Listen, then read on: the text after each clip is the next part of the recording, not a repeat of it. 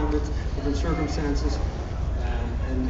Yeah, it's a platitude, but the world is our canvas, and we go around the world. We have just extraordinary opportunities to create great challenges and put people through a race that is just unbelievable. I mean, even every time when I stand at the finish line, I'm amazed who's coming in first and who's coming in last. So it's completely unpredictable, and I think it's attractive for an audience. After 9 wins, are you taking pity at all on the contestants? You know, I mean, they're all good friends of mine. I mean, they're really super people that are really good at what they do. You know, and we don't expect to win. I mean, we just don't know how it happens. I mean, I'm shaking in my boots. I mean, it's like, wow, we have some heavy competition, some great shows out there that we're competing against. But the Academy made the decision, so here we are, and we're very proud of it too. Yes. Hi, Stuart Brazel with Rick D's Entertainment.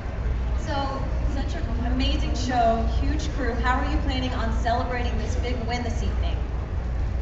Well, you know, we have a very tight-knit family. We're all very close. We know each other for many years. We've gone through many travels around the world. My two daughters are here, which is very unusual. I've been on the road most of my life, but they tolerated me.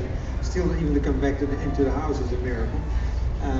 But we're celebrating it, you know, sitting around the table and being in awe with ourselves for the time being.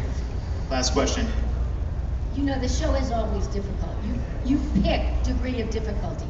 Were there some instances this time where you went, uh-oh, we went too far, we picked the wrong place, we picked the wrong person, we picked the wrong task?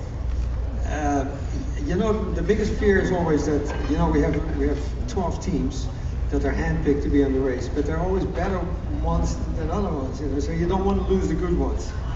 This time, everything came out just perfect, so yeah, it's always a nail-biter, but I think it's exciting, but it's a nail-biter for us. You know? Thank you very much. Thank you, guys.